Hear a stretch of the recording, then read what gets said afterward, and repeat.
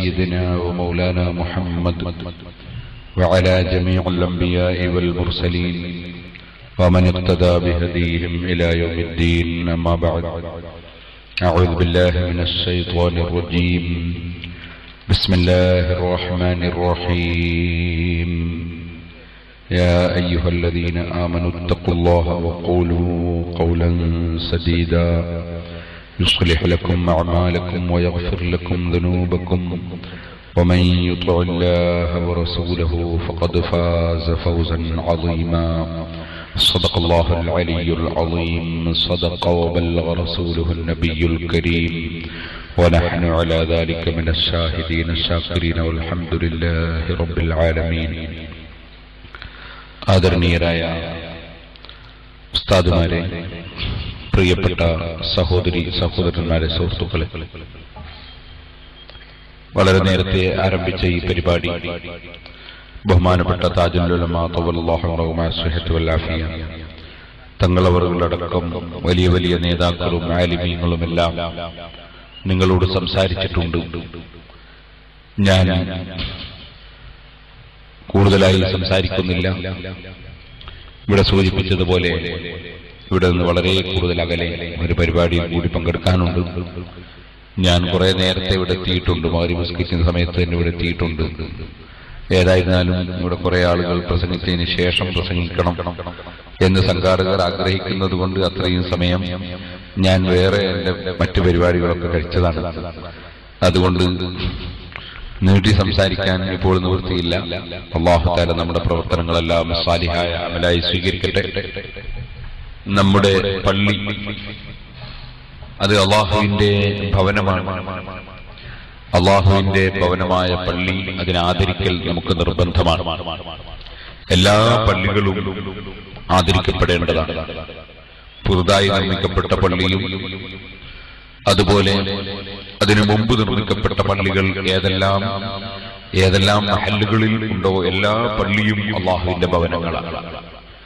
പള്ളിയായി വഖഫ് ചെയ്യപ്പെടുന്നതോടുകൂടി പള്ളിക്ക് യാതൊരാൾക്കും ഒരു പ്രത്യേക അവകാശങ്ങളൊന്നും ഇല്ല. ഇപ്പോൾ ഇവിടെ നിർമ്മിച്ച ഈ പള്ളി അതിന്റെ ഉടമസ്ഥാവകാശം ഇവിടെയുള്ള ഏതെങ്കിലും വ്യക്തികൾക്കോ അല്ലെങ്കിൽ അതിനെ സഹായിച്ചവർക്കോ ഉടമസ്ഥാവകാശം ഇല്ല. അല്ലാഹുവിന്റെ ഭവനമാണ്. അതിന്റെ എല്ലാ ഉടമസ്ഥാവകാശങ്ങളും അല്ലാഹുവിന് മാത്രമാണ്. അതുകൊണ്ട് തന്നെ അല്ലാഹുവിന്റെ പള്ളി അത് എല്ലാവരും ആദരിക്കേണ്ടതും എല്ലാവരും ബഹുമാനിക്കേണ്ടതും എല്ലാവരും അത് ഇബാദത്തിന് വേണ്ടി ഉപയോഗപ്പെടുത്തേണ്ടതുമാണ്. പള്ളിയുടെ ഉദ്ദേശം അല്ലാഹുവിന്റെ ദിക്റാണ്. ഫീ ബുയൂത്തിൻ അദനല്ലാഹു അൻ തുർഫഅ വയുദ്കറ ഫീഹാ ഇസ്മുഹു എന്ന് പരിശുദ്ധ ഖുർആൻ പറഞ്ഞത് അതുകൊണ്ടാണ്. ആ ദിക്റുകളിൽ ഏറ്റവും പ്രധാനപ്പെട്ട ദിക്റാണ് ബാങ്ക്. അല്ലാഹു അക്ബർ എന്ന് വിളിക്കുന്നത് അത് ദിക്റാണ്. ആ ദിക്ർ ആത്മാവിന്റെ ഭക്ഷണമാണ്. ശരീരത്തിന്റെ ഭക്ഷണം ഉണ്ടാകാനും ഉണ്ടാക്കാനും കഴിക്കാനും നാം സമയങ്ങളെല്ലാം ചെലവഴിക്കും. രാവിലെ മുതൽ വൈകുന്നേരം വരെ തൊഴിലെടുക്കുന്നവൻ, തൊഴിലസ് നടത്തുന്നവൻ, ബിസിനസ് ചെയ്യുന്നതും കൃഷി ചെയ്യുന്നവൻ കൃഷി നടത്തുന്നതുമൊക്കെ ശരീരത്തിന്റെ ഭക്ഷണം അവനും അവന്റെ ഭാര്യയ്ക്കും സന്താനങ്ങൾക്കുമൊക്കെ തേടിക്കൊണ്ടാണ്. എന്നാൽ ശരീരത്തെക്കാൾ പ്രസക്തിയുള്ളതാണ് മനുഷ്യന്റെ ആത്മാവ്. ശരീരത്തിന് വയസ്സ് 50 ആണെങ്കിൽ ആത്മാവിന് വയസ്സ് 5000-ത്തേക്കാൾ കൂടുതൽ ഉണ്ട്. ശരീരത്തെക്കാൾ പ്രായമുള്ളത് ആത്മാവിനാണ്. ശരീരം അത് ആത്മാവുമായി ബന്ധമുണ്ടെങ്കിലേ കേൾക്കൂ, കാണൂ. അതുപോലെ ശരീരത്തിന് ചലനമുണ്ടാവും. മരിച്ചു കഴിഞ്ഞാൽ ശരീരം പിന്നെ ചലിക്കുന്നില്ല. അതുപോലെ ആത്മാവുമായി ബന്ധമില്ലാതെ ശരീരത്തിൽ വേദന അറിയുന്നില്ല. അങ്ങനെ പലതും. എന്നാൽ ആത്മാവ് അങ്ങനെയല്ല. ആത്മാവ് ശരീരം ഇല്ലെങ്കിലും അതിന് കാണാൻ സാധിക്കും. ആത്മാവിന് റൂഹിന് ശരീരം ഇല്ലെങ്കിലും കേൾക്കാൻ സാധിക്കും. ആത്മാവിന് ശരീരം ഇല്ലെങ്കിലും ശക്തിയും കഴിവും ഉണ്ട്. അതുകൊണ്ടാണ് മനുഷ്യൻ മരിച്ചു കഴിഞ്ഞാൽ ശരീരം അവിടെ കിടക്കും, ആത്മാവ് പോകും. കാരണം ആത്മാവില്ലാതിരുന്നപ്പോൾ ശരീരത്തിന് നീങ്ങാൻ കഴിയുന്നില്ല. ശരീരം ഇല്ലെങ്കിലും ആത്മാവിന് പോകാൻ കഴിയും. അതുകൊണ്ടാണ് മരിച്ചു പോയി എന്ന് നമ്മൾ പറയുന്നത്. ആത്മാവാണ് പോയത്. മരിച്ചു കടന്നു എന്ന് നമ്മൾ പറയുന്നത് ശരീരത്തെ സംബന്ധിച്ചാണ്. ശരീരം മരിച്ചപ്പോൾ അവിടെ കിടന്നിരിക്കുകയാണ്, അത് പോകാൻ കഴിയില്ല. അപ്പൊ മരിച്ചു കടന്നു എന്ന് പറഞ്ഞതും മരിച്ചു പോയി എന്ന് പറഞ്ഞത് രണ്ടും ശരിയാണ്. പോയി എന്ന് പറഞ്ഞ ഫായിലല്ല, കിടന്നതിന്റെ ഫായിൽ വ്യത്യാസമുണ്ട്. അതായത് മരിച്ചു കടന്നത് ശരീരമാണ്, മരിച്ചു പോയത് ആത്മാവാണ്. ആത്മാവിന് ശരീരത്തെക്കാൾ ശക്തിയാണ്, ആത്മാവിന് ശരീരത്തെക്കാൾ പവറാണ്. അതുകൊണ്ടാണ് മനുഷ്യന്റെ ശരീരം മണ്ണിൽ കൊണ്ടുപോയി വെച്ചാൽ നശിച്ചു പോകും. സാധാരണ മനുഷ്യന്റെ ശരീരം, അമ്പിയാക്കളുടെയും സുഹദാക്കളുടെയും വലിയ വലിയ മഹാന്മാരുടെയും ശരീരം നശിക്കുകയില്ല. സാധാരണ മനുഷ്യരുടെ ശരീരം മണ്ണിൽ വെച്ച് ജീർണിച്ച് നശിച്ചു പോകും മരിച്ചു കഴിഞ്ഞാൽ. അതേസമയം എഴുപുതനപ്പ് എന്ന് പറയുന്ന ഒരു ഭാഗം മാത്രം നശിക്കാതെ ബാക്കിയാകും എന്ന് പണ്ഡിതന്മാർ പറഞ്ഞിട്ടുണ്ട്. എന്നാൽ ആത്മാവ് മരിച്ചു കഴിഞ്ഞാൽ നശിക്കുകയില്ല. ആത്മാവ് എന്നെന്നും ജീവിച്ചുകൊണ്ടേയിരിക്കും. ആത്മാവിന് കേൾക്കാൻ ശരീരം ആവശ്യമില്ല. ഖലീലുല്ലാഹി ഇബ്രാഹിം അലൈഹിസ്സലാത്തു വസ്സലാം 4000 കൊല്ലങ്ങൾക്ക് മുമ്പ് വിളിച്ചപ്പോൾ കേട്ടവരാണ് ഇപ്പോൾ ഹജ്ജിന് പോകുന്നത്. അങ്ങനെ കേൾക്കാൻ അന്ന് ശരീരം ഉണ്ടായിരുന്നില്ല, ആത്മാവ് മാത്രമേ ഉണ്ടായിരുന്നുള്ളൂ. വളരെ ദൂരെയുള്ള ആത്മാവ് ദൂരെയുള്ള വിളി കേട്ടിട്ടുണ്ട്. അപ്പൊ ആത്മാവിന് ശരീരം ഇല്ലാതെ തന്നെ കേൾവിയുണ്ട്. മഹാനായ ഖലീലുല്ലാഹി ഇബ്രാഹിം അലൈഹിസ്സലാത്തു വസ്സലാമിന്റെ വിളി കേട്ടിട്ടുണ്ട്. അല്ലാഹു സുബ്ഹാനഹു വതആല അലസ്തു ബിറബ്ബിക്കും എന്ന് ആത്മാക്കളെ സമ്മേളിപ്പിച്ചുകൊണ്ട് ചോദിച്ച ഒരു ചോദ്യം ഖുർആനിലുണ്ട്. ഖാലൂ ബലാ ഷഹിദിനാ, ആത്മാക്കളെല്ലാം അതിന് മറുപടി പറഞ്ഞു എന്നും ഖുർആൻ പറയുന്നു. അപ്പൊ ആത്മാവിന് സംസാരിക്കാൻ ശരീരത്തിന്റെ ആവശ്യമില്ല. ശരീരം ഇല്ലാതെ തന്നെ ആത്മാവ് സംസാരിക്കും, ശരീരം ഇല്ലാതെ തന്നെ ആത്മാവ് കാണും, കേൾക്കും, ശരീരം ഇല്ലാതെ തന്നെ ആത്മാവ് സഞ്ചരിക്കും. അതേ സമയത്ത് ആത്മാവിന് സഹായം ഇല്ലാതെ, ആത്മാവുമായി ബന്ധമില്ലാതെ ശരീരത്തിന് ഇതൊന്നും ഉണ്ടാവുകയില്ല. അപ്പൊ ശരീരവും ആത്മാവും തമ്മിൽ തട്ടിച്ചു നോക്കിയാൽ ശരീരത്തെക്കാൾ എത്രയോ ബഹുമാനമുള്ളത് ആത്മാവിനാണ്. ശരീരത്തിന്റെ ഭക്ഷണത്തെക്കാൾ പ്രസക്തിയും ആത്മാവിന്റെ ഭക്ഷണത്തിനാണ്. ആത്മാവിന്റെ ഭക്ഷണമാണ് ദിക്റുകൾ.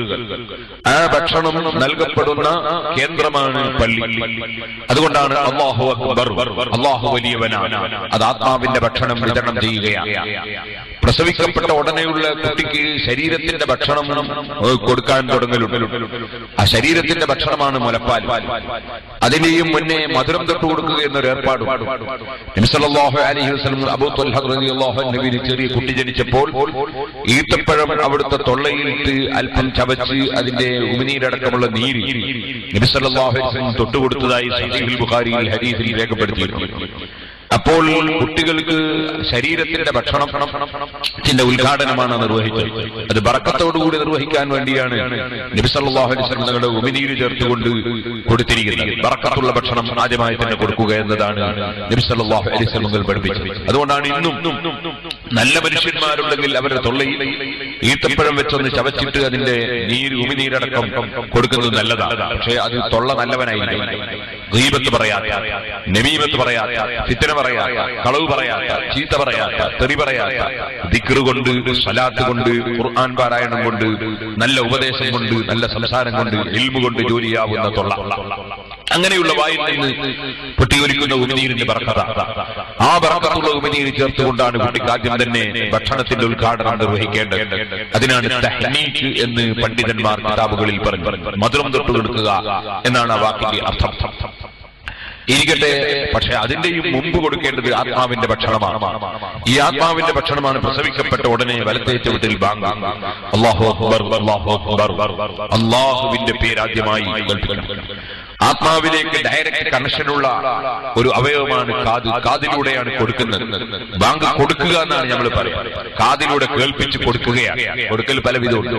കാണിച്ചു കൊടുക്കലുണ്ട്, കേൾപ്പിച്ചു കൊടുക്കലുണ്ട്, അറിയിച്ചു കൊടുക്കലുണ്ട്, അങ്ങനെ തുടങ്ങി രുചിപ്പിച്ചു കൊടുക്കലുണ്ട്, അങ്ങനെ ജയിപ്പിച്ചു കൊടുക്കലുണ്ട്, തോൽപ്പിച്ചു കൊടുക്കലുണ്ട്, പല കൊടുക്കലുണ്ട്. അപ്പൊ കാത് കൊണ്ട് കേൾപ്പിച്ചു കൊടുക്കുകയാണ് ബാങ്ക്. അതുകൊണ്ടാണ് ബാങ്ക് കൊടുക്കുക എന്ന് പറഞ്ഞത്. ബാങ്ക് കൊടുക്കുകയാണെങ്കിൽ ബാങ്ക് ആരാണെന്നുള്ള സംശയമൊന്നും പറഞ്ഞു. അപ്പോ ചെവിട്ടിലൂടെ ബാങ്കിന്റെ ലഫ്ലുകൾ, ആത്മാവിന്റെ ഭക്ഷണം കേൾപ്പിച്ചു കൊടുക്കുകയാണ്. അത് പ്രസവിക്കപ്പെട്ട ഉടനെ കുട്ടിക്ക് ചെയ്തു കൊടുക്കേണ്ട കാര്യമാണ്. ഇടത്തെ ചുവട്ടിലും ബാങ്ക് കേൾപ്പിച്ചു കൊടുക്കൽ, ഇഖാമത്ത് കേൾപ്പിച്ചു കൊടുക്കൽ സുന്നത്ത്. വലത്തെ ചുവട്ടിൽ ബാങ്ക്, ഇടത്തെ ചുവട്ടിൽ ഇഖാമത്ത്. ആത്മാവിന്റെ ഭക്ഷണം പ്രസവിക്കപ്പെട്ട ഉടനെ തന്നെ നൽകുകയാണ്. ആ ഭക്ഷണം പിന്നീട് ഓരോ ദിവസവും നാട്ടിലുള്ള എല്ലാവരും കേൾക്കുന്ന വിധത്തിൽ പരസ്യമായി വിതരണം ചെയ്യണം.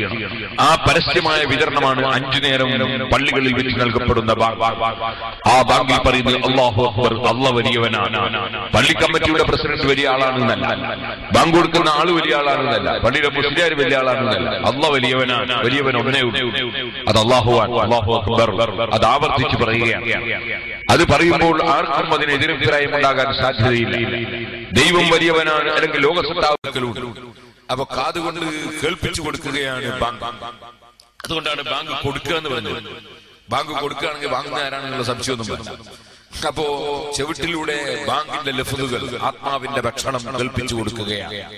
അത് പ്രസവിക്കപ്പെട്ട ഉടനെ കുട്ടിക്ക് ചെയ്തു കൊടുക്കേണ്ട കാര്യമാണ്. ഇടത്തെ ചവിട്ടിലും ബാങ്ക് കേൾപ്പിച്ചു കൊടുക്കൽ, ഇഖാമത്ത് കേൾപ്പിച്ചു കൊടുക്കൽ സുന്നത്തും. വലത്തെ ചവിട്ടിൽ ബാങ്ക്, ഇടത്തെ ചവിട്ടിൽ ഇഖാമത്ത്. ആത്മാവിന്റെ ഭക്ഷണം പ്രസവിക്കപ്പെട്ട ഉടനെ തന്നെ നൽകുകയാണ്. ആ ഭക്ഷണം പിന്നീട് ഓരോ ദിവസവും നാട്ടിലുള്ള എല്ലാവരും കേൾക്കുന്ന വിധത്തിൽ പരസ്യമായി വിതരണം ചെയ്യണം. ആ പരസ്യമായ വിതരണമാണ് 5 നേരം പള്ളികളിൽ വെച്ച് നൽകപ്പെടുന്ന ബാങ്ക്. ആ ബാങ്കിൽ പറയുന്നത് അല്ലാഹു അക്ബർ, അല്ലാഹു വലിയവനാണ്. പള്ളി കമ്മിറ്റിയുടെ പ്രസിഡന്റ് വലിയ ആളാണെന്നല്ല, ബാങ്ക് കൊടുക്കുന്ന ആള് വലിയ ആളാണെന്നല്ല, പള്ളിയിലെ മുസ്ലിയാർ വലിയ ആളാണെന്നല്ല, അല്ലാഹു വലിയവനാണ്, വലിയവൻ ഒന്നേ ഉള്ളൂ, അത് അല്ലാഹുവാണ്. അല്ലാഹു അക്ബർ അത് ആവർത്തിച്ച് പറയുകയാണ്. അത് പറയുമ്പോൾ ആർക്കും അതിനെതിരെ അഭിപ്രായം ഉണ്ടാകാൻ സാധ്യതയില്ല.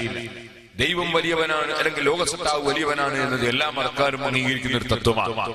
ഒരു ഹൈന്ദവനും ഒരു ക്രൈസ്തവനും ഒരു മതക്കാരനും അതിൽ അഭിപ്രായ വ്യത്യാസമില്ല. എല്ലാവരും പറയുന്ന വിഷയമാണ് ദൈവം വലിയവനാണ്. അതിലാർക്കാണ് തർക്കം? ആർക്കും തർക്കമില്ലാത്ത സുന്ദരമായ ഒരു ആശയം, തീരെ അഹങ്കാരമില്ലാത്ത വിനയത്തിന്റെ ഒരു ആദർശം. അതാണ് പള്ളിയിൽ വെച്ച് വിളിച്ചു പറയപ്പെടുന്നത് അല്ലാഹു അക്ബർ, അല്ലാഹു വലിയവനാണ്. ഞാൻ നീട്ടി സംസാരിക്കുന്നില്ല, നീട്ടി സംസാരിക്കാൻ ഇവിടെ സമയവും ഇല്ല. നിങ്ങളുടെ പ്രസംഗങ്ങൾ കേൾക്കേണ്ടവർക്കൊക്കെ സീഡ് ഉണ്ടാവും, എല്ലാ വിഷയത്തിനും സീഡ് ഉണ്ടാവും. വീട്ടിൽ കൊണ്ടുപോയി സുഖസുന്ദരമായിട്ട് മഞ്ഞുകൊള്ളാതെ മഴ കൊള്ളാതെ സുഖസുന്ദരമായിട്ട് കേൾക്കാം. ഇപ്പോൾ ഞാനിതിലേക്ക് കടക്കുന്നില്ല. സിറാജുൽ ഹുദയുടെ സമ്മേളനത്തിൽ വന്നവരാണ് കർണാടകയിലെ സുന്നികൾ. കഴിയുന്നവരൊക്കെ, കഴിയാത്ത ആളുകൾ വന്നിട്ടുണ്ടാവുകയില്ല. അവർക്കും അല്ലാഹു തആല നല്ലത് കൊടുക്കുമാറാകട്ടെ. മഅദൂരികൾ എന്നൊരു കൂട്ടരുണ്ട്. ജുമാക്ക് പോലും സാധിക്കാത്തവർ വരണ്ടെന്നാ, സാധിക്കുന്നവർ വരണമെന്നാണ്. ഹജ്ജിന് പോകുമ്പോൾ മനിസ്തതാഅ ഇലൈഹി സബീല, അള്ളാന്റെ വീട്ടിലേക്ക് ക്ഷണിച്ചിട്ടു മനിസ്തതാഅ ഇലൈഹി സബീല, കഴിവുള്ളവൻ പോകണമെന്നാ, കഴിവില്ലാത്തവൻ പോകണ്ടെന്നാണ്. അപ്പൊ സിറാജുലേക്ക് വരാത്തവരോട് ആരെങ്കിലും ഉണ്ടെങ്കിൽ അവർക്കൊന്നും വിഷമം വേണ്ട. അള്ളാഹു എല്ലാവർക്കും ഖൈറും ബർക്കത്തും ചെയ്യട്ടെ. വന്ന ആളുകൾക്ക് വേണ്ടതുപോലുള്ള ബഹുമാനവും സ്നേഹമൊന്നും കിട്ടിയില്ലെങ്കിൽ എന്നോട് പൊരുത്തപ്പെടണം. അള്ളാഹു തആല നമുക്ക് എല്ലാവർക്കും പുറത്തു തീരുമാറാകട്ടെ. സഹോദരന്മാരെ, സിറാജുൽ ഹുദയുടെ കന്നഡ സുവനീറുണ്ട്. അത് അവിടെ നിന്ന് പലർക്കും കിട്ടിയില്ല, തിരക്കുകൊണ്ടും കിട്ടിയില്ല, അച്ചടിച്ചാകത്തോണ്ടും കിട്ടിയില്ല. അത് ഒരു കോപ്പി കന്നഡക്കാർക്ക് വേണ്ടി കുറച്ച് കോപ്പി ബാക്കിയുള്ളതുണ്ട്. അത് വേണമെങ്കിൽ നിങ്ങൾക്ക് ലഭിക്കും, അത് വാങ്ങാം. ഞാൻ എന്റെ വിഷയത്തിലേക്ക് തന്നെ പോകും. ഞാൻ പറഞ്ഞു വന്നത് അല്ലാഹു അക്ബർ, അത് അല്ലാഹുവിന്റെ ദിക്റാണ്. ആ ദിക്ർ പറയാൻ തന്നെയാണ് പള്ളി. ഖുർആൻ പറഞ്ഞു ഫീ ബുയൂത്തിൻ അദ്നല്ലാഹു അൻ തുർഫഅ വയുദ്കറ ഫീഹാ ഇസ്മുഹു, ഉയർത്തപ്പെടാൻ അല്ലാഹു തആല അനുമതി നൽകിയ വീട്. അവിടെ അല്ലാഹുവിന്റെ ദിക്ർ ഉച്ചരിക്കപ്പെടാൻ അല്ലാഹു തആല അനുമതി നൽകിയിരിക്കുകയാണ്. ആ ദിക്റിൽ ഒന്നാമത്തെ ദിക്റാണ് അല്ലാഹു അക്ബർ എന്ന ദിക്ർ. യുസബ്ബിഹു ലഹു ഫീഹാ ബിൽ ഗുദുവി വൽ ആസാൽ റിജാലുൻ ലാ തുൽഹീഹിം തിജാറത്തുൻ വലാ ബൈഉൻ അൻ ദിക്രില്ലാഹി വ ഇഖാമിസ് സ്വലാത്തി വ ഈതാഇസ് സക്കാത്ത്.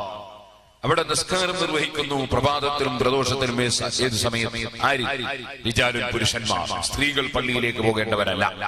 അതുകൊണ്ട് അല്ലാഹു തആല പുരുഷന്മാർ, ആണുങ്ങൾ നിസ്കരിക്കുന്നു എന്നാണ് പറയുന്നത്. കാരണം പെണ്ണുങ്ങൾ പള്ളിയിൽ പോയി ജമാഅത്തിന് പങ്കെടുത്ത് നിസ്കരിക്കണം എന്നൊരു കൽപ്പന ഇസ്ലാമിലില്ല. ഇസ്ലാം എന്ന് പറയുന്നത് ഏറ്റവും മഹത്തായ ഒരു ആദർശമാണ്, ഒരു ആശയമാണ്.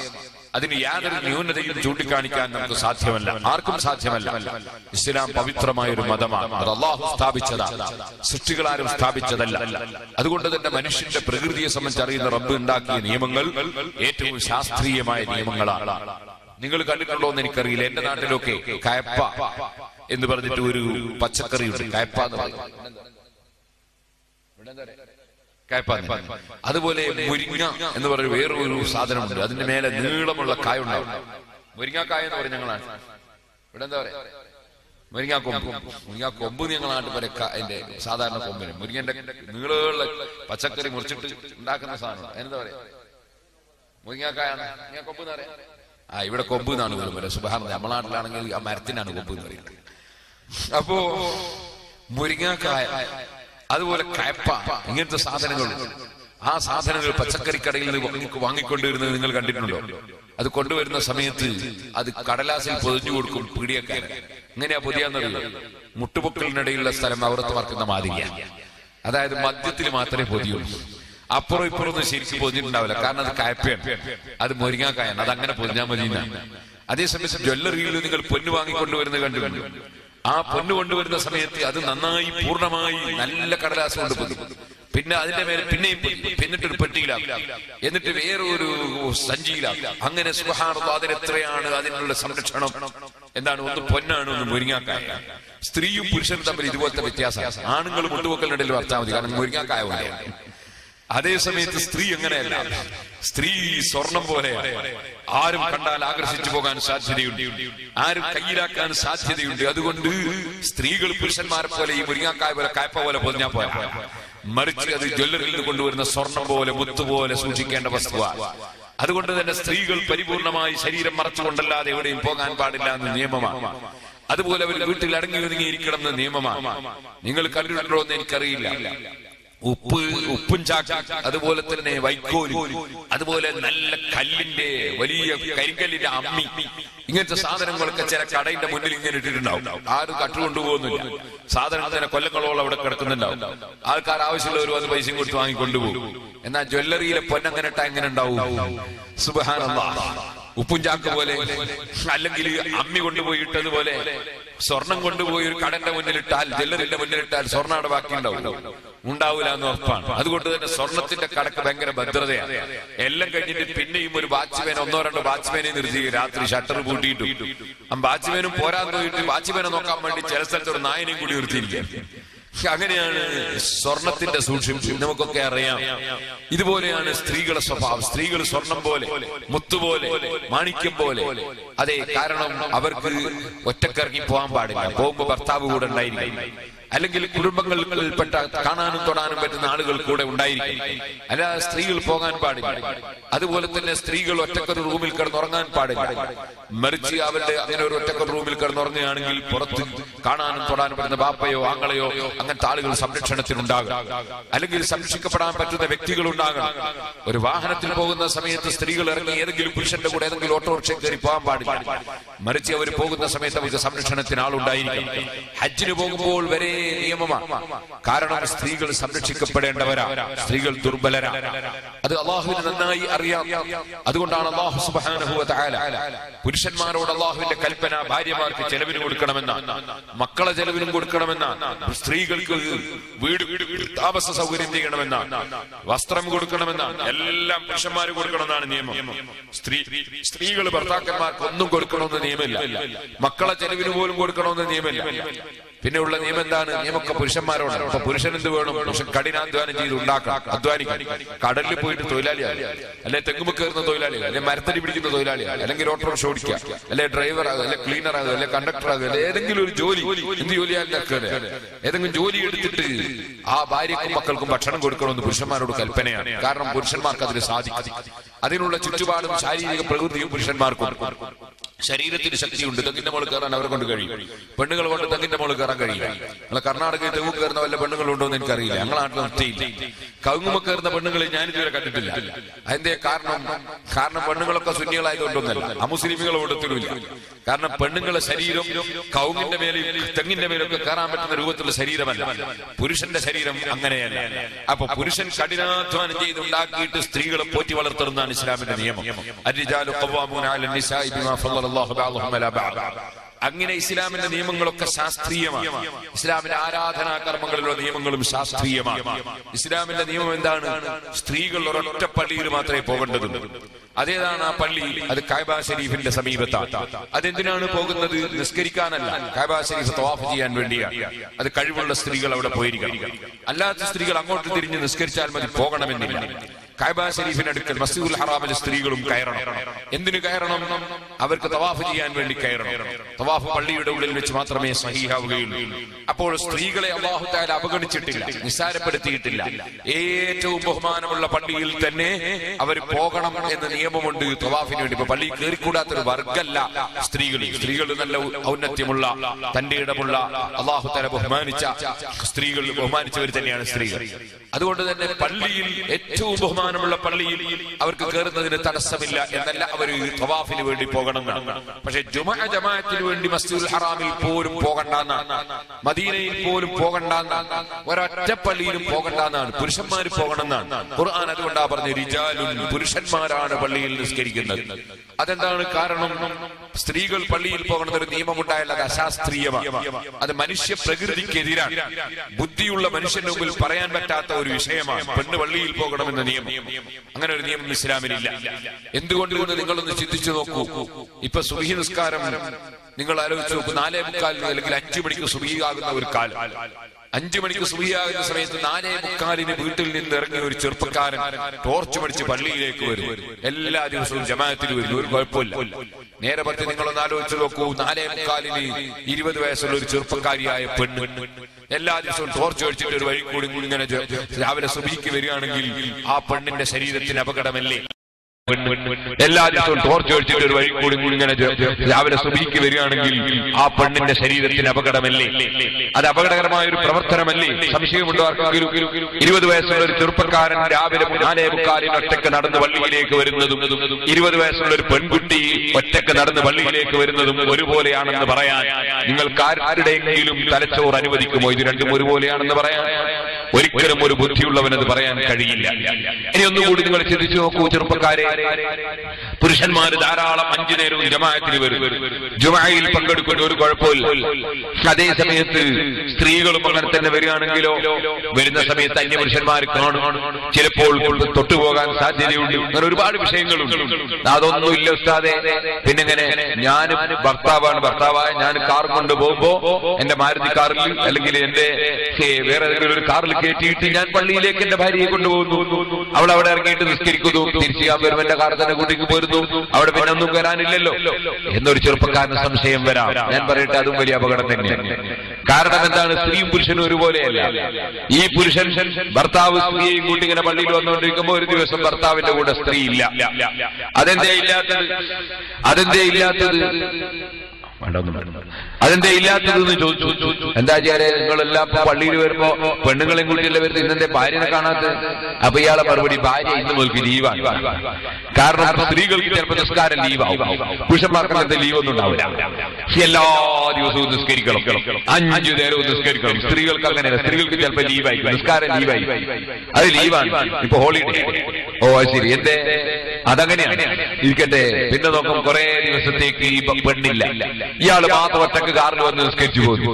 ഒരു ദിവസം അത് രണ്ടാമത് പിന്നെയും ഭാര്യ ഇയാളെ കൂടെ കാറിൽ വന്നിറങ്ങി. ഇപ്പൊ ചെറുപ്പം ആചാര ലീവൊക്കെ കഴിഞ്ഞില്ലേ? കഴിഞ്ഞു. നിങ്ങളൊന്ന് ആലോചിച്ച് നോക്കൂ. വെറും ഭർത്താവും ഭാര്യയും മാത്രം അറിയുന്ന പെണ്ണിന്റെ രഹസ്യം മഹല്ലത്തിലുള്ള മുഴുവൻ ആളുകളും അറിയാൻ കാരണമായി. എന്തുകൊണ്ട്?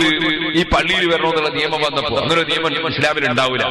സ്ത്രീകളുടെ രഹസ്യങ്ങൾ മുഴുവനും പുറത്തു കൊണ്ടുവരാൻ കാരണമാകുന്ന ഒരു നിയമം ഇസ്ലാമിൽ ഉണ്ടാവില്ല. ഇസ്ലാം അള്ളാഹു സ്ഥാപിച്ച മതമാണ്.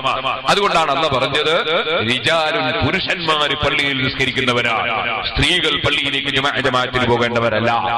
റിജാലുൻ ലാ തുൽഹീഹിം തിജാറത്തുൻ വലാ ബൈഉൻ അൻ ദിക്രില്ലാഹി വഇഖാമിസ് സ്വലാത്തി വഇതാഇസ് സകാത്ത്.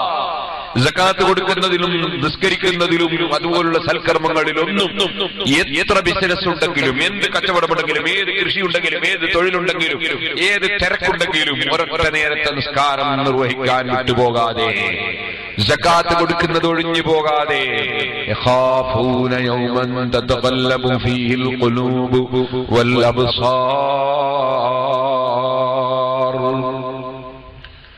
ഹൃദയങ്ങളും കണ്ണുകളുമൊക്കെ പിടച്ചു പോകുന്നൊരു ദിവസമുണ്ട്. അത് അല്ലാഹുവിന്റെ കോടതിയാണ്. ആ കോടതിയിൽ നിൽക്കുന്ന ദിവസത്തെ ഭയപ്പെട്ടുകൊണ്ട് കൃത്യമായി നിസ്കരിക്കുകയും സകാത്ത് കൊടുക്കുകയും അല്ലാഹുവിന്റെ ഭക്തിയോടുകൂടെ ജീവിക്കുകയും ചെയ്യുന്ന പുരുഷന്മാർ അവർ പള്ളിയിൽ വന്ന് നിസ്കരിക്കുന്നു. പള്ളികൾ അല്ലാഹുവിന്റെ വീടുകളാണ്. ആ വീടുകൾ ദിക്റിന് വേണ്ടിയുള്ളതാണ്. ആ വീടുകൾ അല്ലാഹുവിന്റെ സ്മരണയ്ക്ക് വേണ്ടിയുള്ളതാണ്. അത് അല്ലാഹു ബഹുമാനിക്കാൻ കൽപ്പിച്ചിട്ടുള്ള വീടുകളാണെന്ന് പരിശുദ്ധ ഖുർആൻ നമ്മെ പഠിപ്പിക്കുന്നു. അതുകൊണ്ട് മുസ്ലിം സഹോദരന്മാരെ, സഹോദരിമാരെ, എല്ലാ പള്ളികളും ബഹുമാനിക്കണം. ഈ പള്ളി ഇവിടെ നിർമ്മിച്ച് ഇതിന്റെ ചുറ്റുഭാഗത്ത് നിന്ന് ഇവിടെ നിസ്കരിക്കാൻ വേണ്ടി വരുന്ന മോമിനീങ്ങളോട് ഞാൻ പറയട്ടെ, ഈ പള്ളി അള്ളാഹുവിന്റെ ഭവനമായതുപോലെ തന്നെ ഈ പ്രദേശത്ത് ചുറ്റുഭാഗത്ത് ഏതെല്ലാം പള്ളികളുണ്ടോ എല്ലാം അള്ളാഹുവിന്റെ ഭവനങ്ങളാണ്. അതിനെല്ലാം അള്ളാഹുവിന്റെ ഭവനം എന്ന ബഹുമാനമുണ്ട്, ആദരവുണ്ട്. അങ്ങനെ ലോകത്ത് എവിടെയെല്ലാം മുസ്ലിമീങ്ങളെ പള്ളിയുണ്ടോ അതെല്ലാം ബഹുമാനമുള്ള പള്ളികൾ തന്നെ. ഏറ്റവും ബഹുമാനമുള്ള 3 പള്ളികളുണ്ട്. അതിലൊന്ന് മസ്ജിദുൽ അഖ്സയാണ്, മറ്റൊന്ന് മദീനത്തെ മസ്ജിദുൻ നബവിയാണ്, മറ്റൊന്ന് മസ്ജിദുൽ ഹറാമാണ്. അതിന് വലിയ ബഹുമാനം ഇരട്ടി. അതാ 17,000 ലക്ഷം 10 ലക്ഷം എന്നൊക്കെ പറയുന്ന ഇരട്ടി പ്രതിഫലങ്ങൾ അല്ലാഹു ആ പള്ളികൾക്ക് നൽകിയിട്ടുണ്ട്. അല്ലാഹു ജല്ല ജലാലുഹു ആ പള്ളികളൊക്കെ കാണാനും അവിടെ വെച്ച് നിസ്കരിക്കാനും അവിടുന്ന് ദുആ ചെയ്യാനും നമുക്ക് തൗഫീഖ് നൽകട്ടെ. ഞാൻ നീട്ടി സംസാരിക്കുന്നില്ല. പള്ളിയിലേക്ക് കടക്കുന്ന സമയത്ത് വലതുകാല് മുന്തിച്ചു വെച്ച് കടക്കണം. അതുപോലെ തന്നെ ബിസ്മില്ലാഹിർ റഹ്മാനിർ റഹീം എന്ന് ചൊല്ലണം. അല്ലാഹുമ്മ സല്ലി വസല്ലിം വബാരിക് അലാ മുഹമ്മദിൻ വഅലാ ആലി മുഹമ്മദ് എന്ന് നബി സല്ലല്ലാഹു അലൈഹി വസല്ലം തങ്ങളുടെ പേരിൽ ഈ വാചകം കൊണ്ടോ മറ്റു വാചകം കൊണ്ടോ സലാത്തും സലാമും ചൊല്ലണം. അതിന്റെ പുറമെ പള്ളിയിലേക്ക് കടക്കുമ്പോൾ അല്ലാഹുവിനോട് ചോദിക്കണം, അല്ലാഹുവേ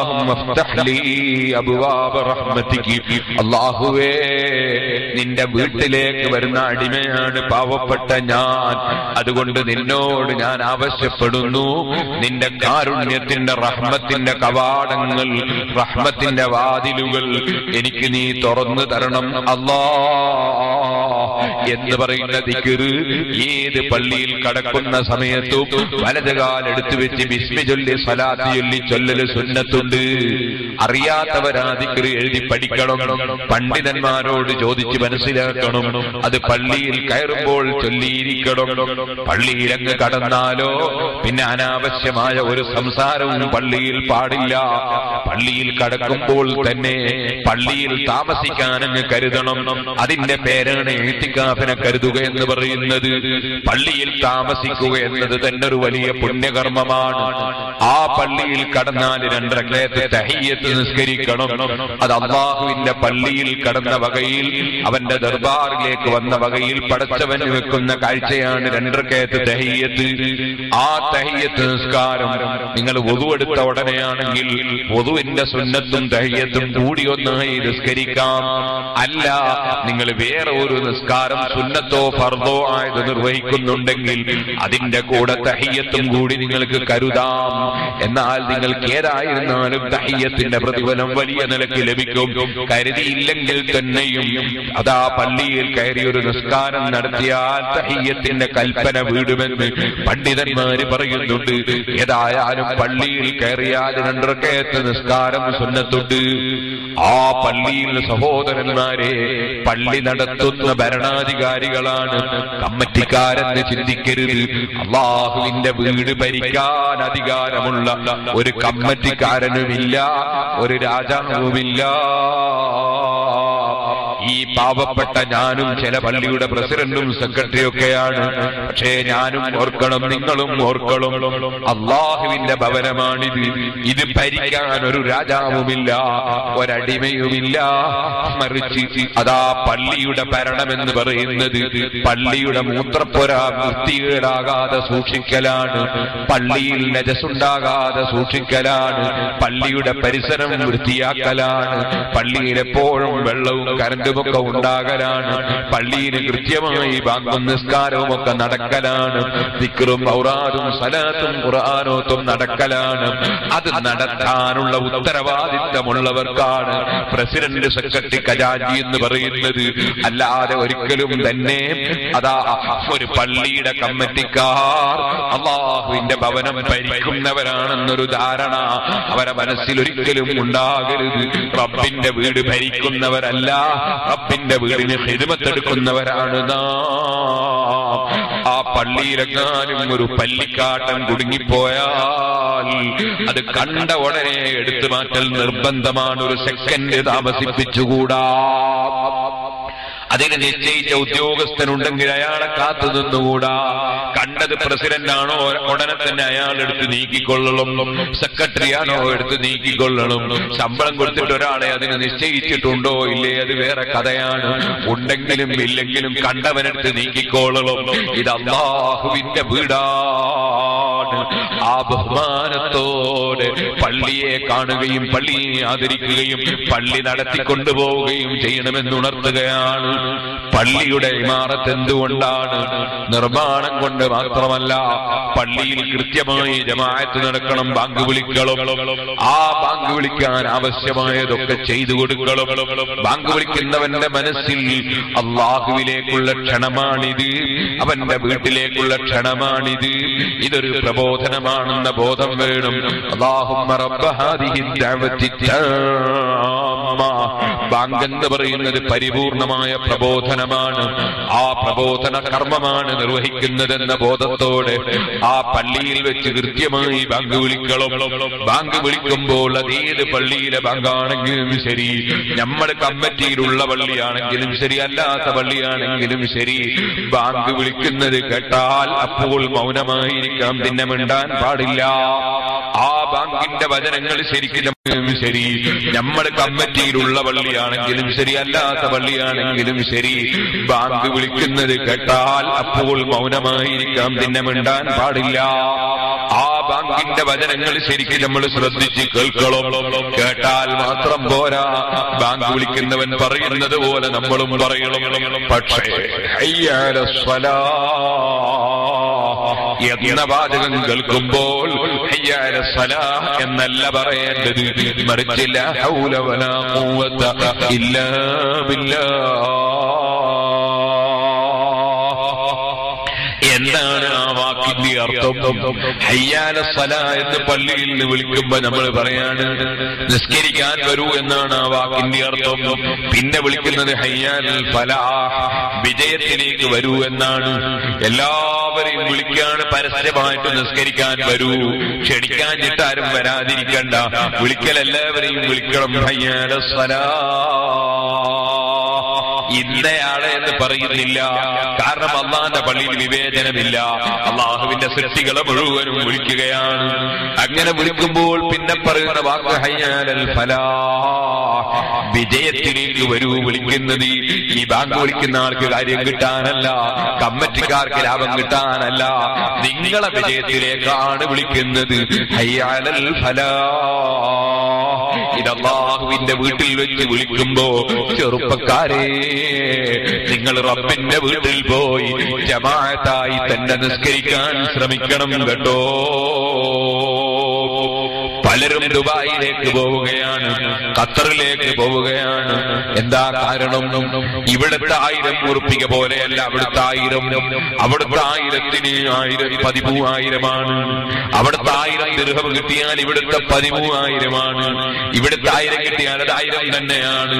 13,000 ഇരട്ടി, 13 ഇരട്ടി കിട്ടുമെന്ന് കണ്ടപ്പോ അതാ നാട്ടിൽ നിന്ന് കുടുംബത്തെ വിടുകയാണ്. ബാപ്പയെയും ഉമ്മയെയും മക്കളെയും ഭാര്യനെയും ഇവിടെ നിർത്തുകയാണ്. എല്ലാവരെയും താലോലിച്ചു കൊണ്ടിരിക്കുന്ന കുഞ്ഞിനെ എടുത്ത് ചുംബിച്ച് ഭാര്യയിലേക്ക് ഉമ്മയിലേക്ക് കൈമാറുകയാണ്. എന്നിട്ട് കണ്ണിൽ നിന്ന് വെള്ളം നിറച്ചുകൊണ്ട് ദുബായിലേക്ക് പോവുകയാണ്. അതും ഒരുപാട് സംഖ്യ ചെലവഴിച്ച് വിസ സംഘടിപ്പിച്ചതാണ്. ഒരുപാട് സമയം പോയി എമിഗ്രേഷനിൽ അതാ ക്യൂന്നതാണ്. എന്നിട്ട് എത്ര അധ്വാനിച്ചിട്ടാണ് മനുഷ്യൻ പുറത്തേക്ക് വിദേശത്തേക്ക് പോകുന്നത്? എന്താണ് കാരണം? 1000-ന് 13,000 കിട്ടുമെന്നതാണ്. എന്നാൽ മുഅ്മിനേ, സലാത്തുൽ ജമാഅത്തി അഫ്ളലു മിൻ സലാത്തിൽ ഫർദി ബി27 ദറജ. ഒരൊറ്റ നിസ്കാരം നമ്മൾ നിസ്കരിക്കുന്നത് ജമാഅത്തായിട്ടാണോ അതിന് 27 ഇരട്ടി പ്രതിഫലമാണ്. 1000-ന് 27,000 പ്രതിഫലം. 27 ഇരട്ടി പ്രതിഫലമാണ്. എന്നിട്ടും പള്ളിയുടെ ചുറ്റുഭാഗത്ത് ജീവിക്കുന്ന പലരും ബാങ്ക് കേട്ടിട്ട് പുരുഷന്മാര് പള്ളിയിലേക്ക് വരാതിരിക്കുന്നത് സങ്കടമല്ലേ മുസ്ലിമീങ്ങളെ? രണ്ട് കണ്ണിനും കാഴ്ചയില്ലാത്ത ഇബ്നു ഉമ്മി മക്തൂം റളിയല്ലാഹു അൻഹു പള്ളിയിൽ വരാനുള്ള പ്രയാസങ്ങൾ മുഴുവനും ധരിപ്പിച്ചിട്ട് നബി സല്ലല്ലാഹു അലൈഹി വസല്ലം തങ്ങളോട് വീട്ടിൽ നിന്ന് നിസ്കരിക്കാൻ സമ്മതം ചോദിച്ചിട്ട് ആദ്യം സമ്മതം കൊടുത്തെങ്കിലും പിന്നീട് വിളിച്ചിട്ട് ബാങ്ക് കേൾക്കുന്നുണ്ടെങ്കിൽ വന്നേ പറ്റൂ പള്ളിയിലേക്ക് എന്നല്ലേ രണ്ട് കണ്ണിനും കാഴ്ചയില്ലാത്ത ഇബ്നു ഉമ്മി മക്തൂം റളിയല്ലാഹു അൻഹുവിനോട് നബി സല്ലല്ലാഹു അലൈഹി വസല്ലം പറഞ്ഞത്. ആരോഗ്യമുള്ള ചെറുപ്പക്കാരാ, വെള്ളം തന്ന റബ്ബ്, ഭക്ഷണം തന്ന റബ്ബ്, ആരോഗ്യം തന്ന റബ്ബ്, കണ്ണും കാതും തന്ന റബ്ബ്, നടക്കാൻ കാല് തന്ന റബ്ബ്, ശരീരത്തിന് ആരോഗ്യം തന്ന റബ്ബ്, നിഅമത്തുകൾ വാരിക്കോരി തന്ന റബ്ബ്. ആ റബ്ബിന്റെ വീട്ടിൽ വെച്ചവന്റെ പ്രതിനിധികൾ വിളിക്കുമ്പോ ആ റബ്ബിന്റെ വീട്ടിലൊന്ന് ചെന്ന ആ റബ്ബുമായുള്ള സംഭാഷണമായ നിസ്കാരം നിർവഹിക്കൽ അനിവാര്യമല്ലേ, കടപ്പാടല്ലേ?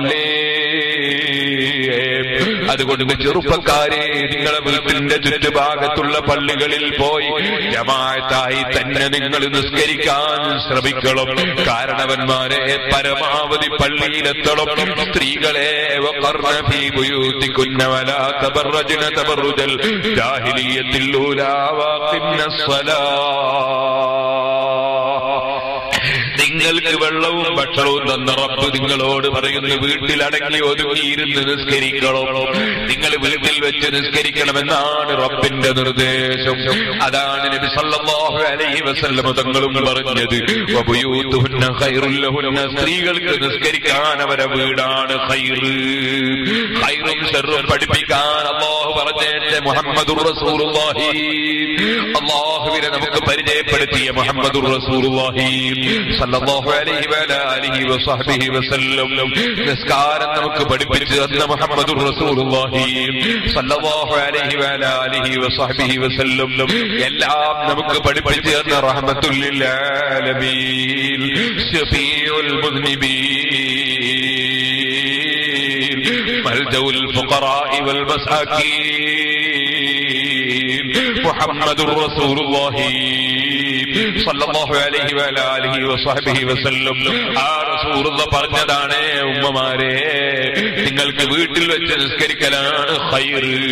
ആ റസൂലുള്ളാഹിനെ വിട്ടിട്ട് നിങ്ങൾ വേറെ ആരെയും പിന്തുടരാൻ പോകണ്ട. ബീവി ആയിഷ റളിയല്ലാഹു അൻഹ ഒരൊറ്റ ജമാഅത്തിന് പോയിട്ടില്ല, ഒരൊറ്റ ജമാഅത്തിന് ഫാത്തിമ ബീവി പോയിട്ടില്ല. ഇമാം ശാഫിഈ റളിയല്ലാഹു അൻഹു ഇഖ്തിലാഫുൽ ഹദീസിൽ വിശദീകരിച്ചിട്ടുണ്ട്, എല്ലാ ഇമാമികളും പറഞ്ഞിട്ടുണ്ട്. അതുകൊണ്ട് ആയിഷ ബീവി കടക്കുന്നത് പോലെ സ്വർഗത്തിൽ കിടക്കേണ്ട ഉമ്മമാരെ, ഫാത്തിമ ബീവിയെ പോലെ സ്വർഗത്തിലെത്തേണ്ട ഉമ്മമാരെ, നിങ്ങളെ വീട്ടിൽ വെച്ച് കൃത്യമായി നിങ്ങളും നിസ്കാരം നിർവഹിക്കണം. നിങ്ങളെ ചെറിയ കുട്ടികൾ 7 വയസ്സായാൽ നിസ്കരിക്കാൻ അവരോട് കൽപ്പിക്കണം. 10 വയസ്സായിട്ടും കുട്ടികൾ നിസ്കരിക്കുന്നില്ലെങ്കിൽ അടിച്ച് നിസ്കരിക്കണമെന്നാണ് നബി സല്ലല്ലാഹു അലൈഹി വസല്ലം നമ്മെ പഠിപ്പിച്ച് നമ്മുടെ കുട്ടികളെ നിസ്കരിപ്പിച്ച് ശീലിപ്പിക്കണം. അള്ളാഹുവിന്റെ വെള്ളം കുടിച്ച് ജീവിക്കുന്ന നമ്മൾ നന്ദിപൂർവ്വം ലോകത്ത് ജീവിക്കണം. നമ്മൾ വേണ്ടാത്ത ഒന്നിലേക്ക് കടന്നു പോകരുത്. ആരെയും കുറ്റം പറയാൻ നമ്മുടെ നാവ് നമ്മൾ ഉപയോഗിക്കണ്ട. ആരുടെയും ഗീബത്ത് നമ്മുടെ നാവ് കൊണ്ട് നമ്മൾ പറയണ്ട. ഇഷ്ടപ്പെടാത്തത് ആരെയും പറയണ്ട. ചിലര് പറയും, ഉസ്താദേ ഞാൻ ഉള്ളതല്ലേ പറഞ്ഞ, ഇല്ലാത്തതൊന്നും പറഞ്ഞിട്ടില്ലല്ലോ. ഉള്ളത് പറയുന്നതാണ് ഗീബത്ത്, ഇല്ലാത്തത് പറയുന്നതിന്റെ പേര് കളവ് പറയുക എന്നാണ്. ഉള്ളത് തന്നെ ഒരാൾ ഇഷ്ടപ്പെടാത്തത് പറയാൻ പാടില്ല. മറ്റൊരാൾക്ക് ഇഷ്ടപ്പെടാത്തത് നമ്മുടെ നാവ് കൊണ്ട് പറയാൻ പാടില്ല. അയാൾ ചെയ്യുന്നത് തെറ്റാണെങ്കിലോ ഉസ്താദേ, എന്നാലും അയാൾ ഇഷ്ടപ്പെടാത്തത് നമ്മൾ പറയണ്ട. തെറ്റ് ചെയ്യുന്നവരെ സ്വകാര്യം വിളിച്ച് ഉപദേശിച്ച് നന്നാക്കാൻ നോക്കണം. സ്വകാര്യം വിളിച്ച് നല്ല നിലക്ക് കാര്യം പറഞ്ഞ് മനസ്സിലാക്കി കൊടുക്കണം. നേരെ മറിച്ച് തെറ്റ് ചെയ്യുന്നവന്റെ കുറ്റമൊക്കെ പറയാൻ നമ്മളോട് അല്ല പറഞ്ഞിട്ടില്ല. തെറ്റ് ചെയ്യുന്നവന്റെ കുറ്റം പറഞ്ഞ് നടക്കാൻ അല്ല നമ്മളോട് പറഞ്ഞിട്ടില്ല. അതുകൊണ്ട് ഒരാളെ കുറ്റവും കുറവും പറയരുത്, ഗീബത്ത് പറയരുത്. പരസ്പരം തെറ്റിപ്പോകാൻ കാരണമാകുന്ന ഒരു വാചകവും നമ്മുടെ നാവ് കൊണ്ട് നമ്മൾ പറയരുത്. അതിനാണ് ഏഷണി പറയുകയെന്ന് പറയുന്നത്. എല്ലാ മഹല്ലത്തിലുമുള്ള മുസ്ലിമീങ്ങൾ യോജിപ്പോടെ ജീവിക്കണം, യോജിപ്പോടെ നിസ്കരിക്കണം, യോജിപ്പോടെ പ്രവർത്തനങ്ങൾ നടത്തണം. ഒരു പക്ഷേ സംഘടനകൾ 1, 2, 3 ഉണ്ടാകാം. പണ്ഡിതന്മാർക്കിടയിൽ ചില്ലറ സംഘടനാപരമായ ഭിന്നതകൾ ഉണ്ടാകാം. അതിന്റെ പേരിൽ ആലിമീങ്ങളെ ഗ്രൂപ്പ് തിരിച്ച് നിങ്ങൾ ആരും ചീത്ത പറയരുത്. നമ്മളെ സംഘടനയിൽ പെട്ടവരെയും പറയരുത്. വേറെ സംഘടനയിലുള്ള ആലിമീങ്ങളെയും നമ്മൾ ചീത്ത പറയരുത്, തെറി പറയരുത്, ആലിമീങ്ങളെ കുറ്റം പറയരുത്. അതുപോലെ മുഅ്മിനീങ്ങൾ പരസ്പരം ശണ്ട കൂടി കലാട്ട ഉണ്ടാക്കരുത്, പരസ്പരം തെറി പറയരുത്, പരസ്പരം തമ്മിൽ തെറ്റിക്കുന്ന ഏഷണിയുടെ വാചകങ്ങൾ ഒരാളും പറയരുത്. കേട്ടിട്ടില്ലേ നിങ്ങൾ കലീമുല്ലാഹി മൂസാ അലൈഹിസ്സലാത്തു വസ്സലാം അനുയായികളെയും കൂട്ടി മഴയില്ലാത്ത സമയത്ത് കുറെ ദുആ നടത്തി നോക്കി, മഴ കിട്ടുന്നില്ല. മൂസാ നബി ചോദിച്ചു, അല്ലാഹ് ഞങ്ങൾ ദുആ ചെയ്തിട്ട് എന്തേ ഫലം കിട്ടാത്തത്, മഴ കിട്ടാത്തത്? അല്ലാഹ് പറഞ്ഞു, മൂസാ നബിയെ നിങ്ങളെ കൂട്ടത്തിൽ ഏഷണി പറയുന്നവരുണ്ട്, നമീമത്ത് പറയുന്നവനുണ്ട്. നമീമത്ത് പറയാച്ചാൽ പരസ്പരം തെറ്റിക്കാൻ വേണ്ടി പറയാം. ഭാര്യയെ ഭർത്താവിനെ തെറ്റിക്കുക, അയൽവാസികളെ തെറ്റിക്കുക, കുടുംബങ്ങളെ തെറ്റിക്കുക, നാട്ടുകാരെ തെറ്റിക്കുക, ഇങ്ങനെ തമ്മിൽ തെറ്റിക്കാൻ വേണ്ടി സംസാരിക്കുക. അങ്ങനെ തെറ്റിക്കാൻ വേണ്ടി സംസാരിക്കുന്ന ഒരാളുണ്ട്. അതുകൊണ്ട് അത് ആക്കുത്തരില്ലാത്തത്. മൂസാ നബി പഠിച്ചവനെ അയാളെ പേരെന്ന് പറഞ്ഞാൽ അയാൾ ഇപ്പൊ തന്നെ പുറത്താക്കാം. അയാളെ പേരെന്ന് പറഞ്ഞു തന്നാൽ അയാളെ ഞങ്ങളെ ഇവിടുന്ന് പുറത്താക്കാം, ഞങ്ങളെ ആക്കുത്തരം കിട്ടുമല്ലോ. അപ്പൊ അള്ളാന്റെ ചോദ്യം, അന്നേരം ഞാനൊരു ഏഷണി പറയുന്നവനാവൂലേ? ഇന്നാളാണ് നിങ്ങളെ കൂട്ടത്തിൽ ഏഷണി പറയുന്ന ആൾ, ഇത് ഞാൻ നിങ്ങൾക്ക് പറഞ്ഞാൽ നിങ്ങളെ പറ്റിട്ടൂലേ? അപ്പൊ ഞാനൊരു ഏഷണി പറയുന്ന ആളാവൂലേ? അപ്പൊ പിന്നെ എന്താ പരിഹാരം? നിങ്ങൾ എല്ലാവരും എന്നോട് തൗബ ചെയ്യുക, എന്നോട് ഖേദിച്ച് മടങ്ങുക, ആരും വലിയ തെറ്റ് ചെയ്യണ്ട. എല്ലാവരും റബ്ബിനോട് തൗബ ചെയ്തിട്ട് ദുആ നടത്തിയപ്പോ ദുആക്ക് ഉത്തരം ലഭിച്ചുപോയി. സഹോദരന്മാരെ, കരീമുല്ലാഹി മൂസാ അലൈഹിസ്സലാം നബിയല്ലേ, ദുആക്ക് ഉത്തരം കിട്ടാൻ ഏറ്റവും സാധ്യതയുള്ള മഹാനല്ലേ? എന്നിട്ടും കൂട്ടത്തിൽ ഒരു ഏഷണിക്കാരനുണ്ടായപ്പോ ആ മഹാന്റെ ദുആക്ക് തന്നെ ഉത്തരം കിട്ടാൻ വിഷമമായി എന്നല്ലേ പറയുന്നത്? അപ്പോൾ തെറ്റ് ചെയ്യുന്നവൻ കൂട്ടത്തിലുണ്ടായാൽ സമൂഹത്തിനുണ്ടാകുന്ന ദോഷങ്ങൾ എത്രയാണെന്ന് അതിൽ നിന്ന് നമുക്ക് ചിന്തിച്ചുകൂടെ? അതുകൊണ്ട് ഏഷണി പറയാൻ പാടില്ല. നമുക്ക് അല്ലാഹ് തന്ന നാവ് കൊണ്ട് നമ്മൾ കളവ് പറയാൻ പാടില്ല. കളവ് പറയാനല്ലല്ലോ റബ്ബ് നമുക്ക് നാവ് തന്നത്. കളവ് പറയാൻ പാടില്ല. നമ്മൾക്ക് എപ്പോഴും ചിന്ത വേണം. നമ്മുടെ രഹസ്യം അല്ലാഹു അറിയുന്നു, പരസ്യം അല്ലാഹു അറിയുന്നു. അമർനീ റബ്ബീ ബിതിസ്ൻ, 9 കാര്യം എന്റെ റബ്ബനോട് കൽപ്പിച്ചു. ഹസിയത്തില്ലാഹി ഫിസ്സിർരി വൽ അലാനിയ, രഹസ്യത്തിലും അല്ലാഹനെ പേടിക്കണം, പരസ്യത്തിലും അല്ലാഹനെ പേടിക്കണം. രഹസ്യവും നന്നാകണം, പരസ്യവും നന്നാകണം. ഭർത്താവിന്റെ മുമ്പിൽ നല്ല ഭാര്യയാണ്, ഭർത്താവില്ലാത്ത സമയത്ത് തെറ്റുകളിലേക്ക് ചിന്തിക്കുന്നവളാണ്, അന്യപുരുഷന്റെ നമ്പർ മൊബൈൽ ഫോണിൽ കയറ്റിവെച്ചവളാണ്. അതുപോലെ ഭാര്യന്റെ മുന്നിൽ വളരെ നല്ല ജീവിതമാണ്, അതേ സമയത്ത് അന്യ സ്ത്രീയുടെ നമ്പർ പലതും മൊബൈൽ ഫോണിൽ കയറ്റിവെച്ചിരിക്കുകയാണ്. ഓ മോനെ, അല്ലാഹു അറിയുന്നുണ്ട് കേട്ടോ. യഅലമു ഖായിനത്തുൽ അയ്യുനി വമാ തുഖ്ഫി സുദൂർ. കണ്ണിന്റെ കട്ടുനോട്ടം അല്ലാഹുവിനറിയാം, ഹൃദയത്തിന്റെ ഉള്ളിൽ മൂടി വെച്ചത് അല്ലാഹുവിനറിയാം. അതുകൊണ്ട് തന്നെ ഖശിയത്തില്ലാഹി ഫിസ്സിർരി വൽ അലാനിയ, രഹസ്യവും പരസ്യവും അല്ലാഹുവിനെ ഭയപ്പെടുന്നതാകണം. വകലിമത്തുൽ അദിനി ഫിൽ ഗളബി വൽറിളാ, എത്ര തന്നെ സംതൃപ്തിയുള്ള സമയത്തും ദേഷ്യം പിടിക്കുന്ന സമയത്തും നാവ് കൊണ്ട് ഉച്ചരിക്കുന്ന വാചകങ്ങളൊക്കെ നീതിയുടെ വാചകങ്ങളായിരിക്കണം. ഒരിക്കലും അല്ലാഹു തന്ന നാവ് കൊണ്ട് കള്ളം പറയരുത്. ഒരിക്കലും അല്ലാഹു തന്ന നാവ് കൊണ്ട് വേറൊരു പണ്ഡിതനെ ചീത്ത പറയരുത്, കുറ്റം പറയരുത്. ഒരു സാധാരണക്കാരനെയും കുറ്റം പറയരുത്, ഗീബത്ത് പറയരുത്. സുബ്ഹാനല്ലാഹ്, അല്ലാഹു തന്ന നാവ് കൊണ്ട് നാം അനാവശ്യം സംസാരിക്കരുത്, ചീത്ത പറയരുത്, തെറി പറയരുത്. കലിമത്തുൽ അദിനി ഫിൽ ഗളബി വൽറിളാ, എത്ര ദേഷ്യം പിടിക്കുന്ന സമയമാണെങ്കിലും സംതൃപ്തിയുള്ള സമയമാണെങ്കിലും അല്ലാഹു പൊരുത്തപ്പെടുന്ന വാചകങ്ങളെ നാവിലൂടെ വരാൻ പാടുള്ളൂ.